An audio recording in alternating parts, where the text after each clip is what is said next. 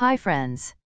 Welcome to my channel Newsgirl Technical Gossip, and please subscribe to my channel and press the bell icon to get the latest news about the technology first.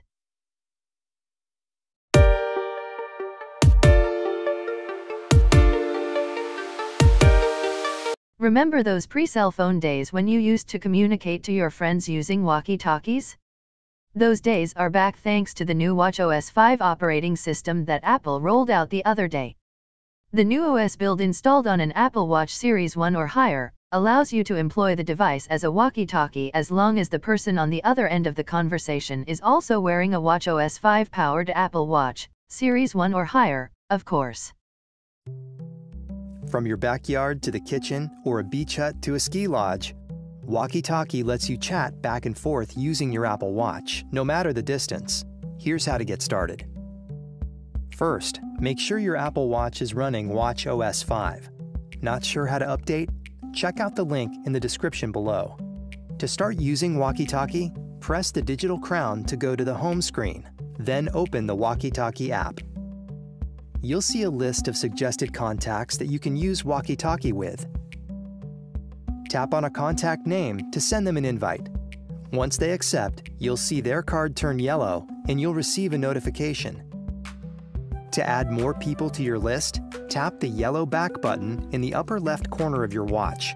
Scroll down and tap the plus sign, and then tap another suggested contact to send them an invite. Once your friend is accepted, you're ready to chat.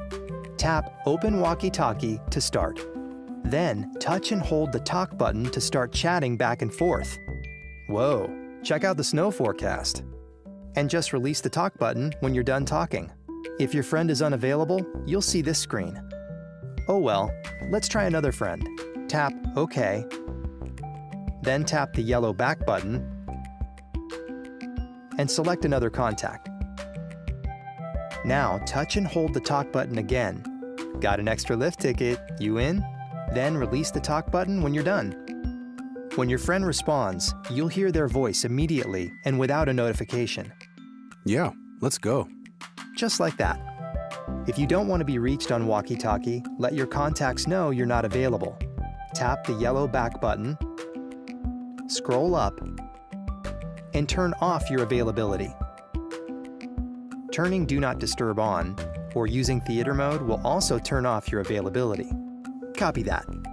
For all the latest tips and how-tos, subscribe to the... Well, of course, Apple is a huge brand, but it is affected by the competition from its rival in smartwatches lineup, so hope Apple will generate much sales rather than being undeterred by rivals.